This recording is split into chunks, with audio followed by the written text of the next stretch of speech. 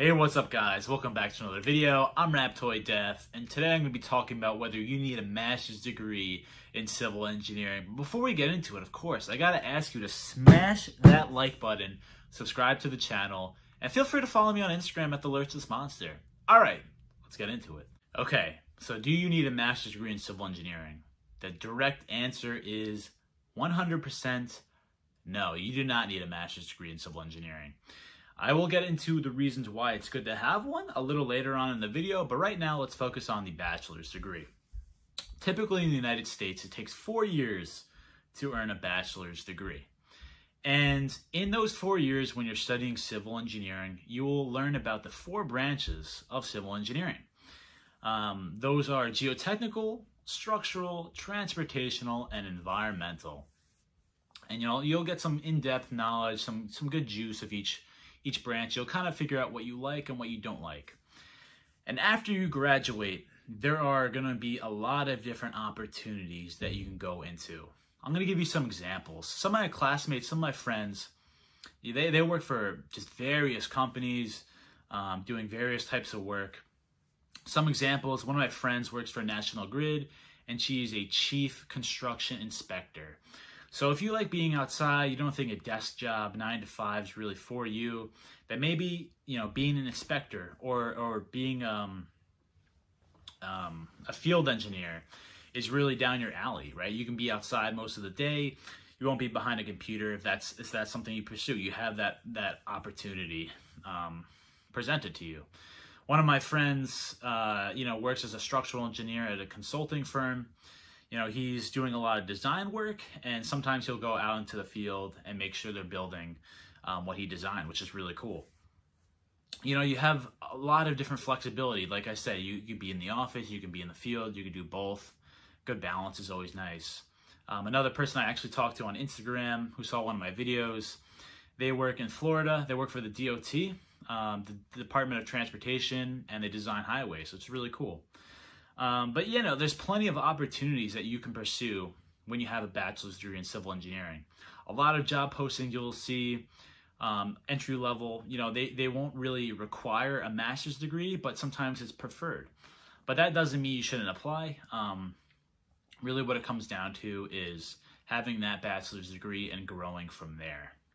Now let's talk about the master's degree and why somebody should pursue one and the benefits they get if they do pursue one. A little background about me. I studied bachelor's. I studied civil engineering at Stony Brook University, and I got my bachelor's degree there. And I studied civil environmental engineering at Columbia University, which I got my master's degree. And for me, I was really passionate about environmental engineering, which is why I decided to obtain a master's degree.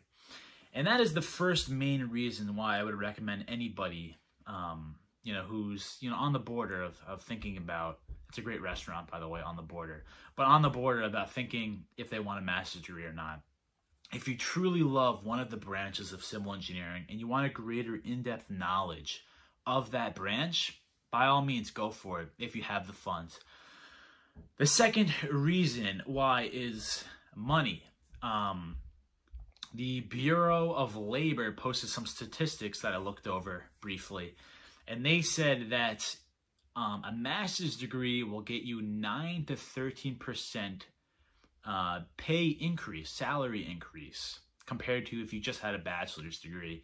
And this is because you have more specialized knowledge. You are a greater asset to the company, whether that's true or not. But you do have greater in-depth knowledge, and you could probably provide more to that company using that knowledge. 9 to 13%, give you some quick math here. If you started with $50,000 and you got a master's degree, that's like a $6,000. No, that's really bad math. $5,000 raise to $10,000. So let's say right off the bat, if you started at $50,000, you could jump up to $55,000, $60,000, somewhere in between 9 and 13%, which is really cool. So yeah, you typically would get paid more money with a master's degree. It's not guaranteed, but typically you would. The third reason I can think of is because of the PE exam. So the first step, if you don't know what the PE exam is, let me backtrack a little bit. There's something called the FE exam. If you don't know what the FE exam is, look at my videos about the FE exam. That's a shameless plug. But the FE exam is the fundamentals of engineering exam. And that will give you the title of EIT, Engineer in Training. And after you have the EIT, you will need 4 years of experience to take your PE exam, which is the Professional Engineering exam. And when you have a PE license, let's say you pass that exam, you can sign off on documents, sign off on plans, you get a cool stamp. You know, it's pretty cool. But if you have a master's degree, you only need 3 years of experience compared to the 4, so that gives you an advantage. You are 1 year closer to taking the PE exam and hopefully passing it. The fourth reason why obtaining a master's degree is very beneficial is that it will help you stick out of the crowd when applying to jobs.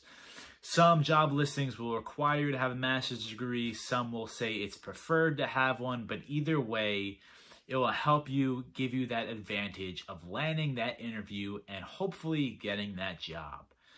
So just to wrap up, all 4 reasons. The first one being you want to learn more about one of the branches because you love it, you're super interested, you're super passionate about it, you just want to learn more.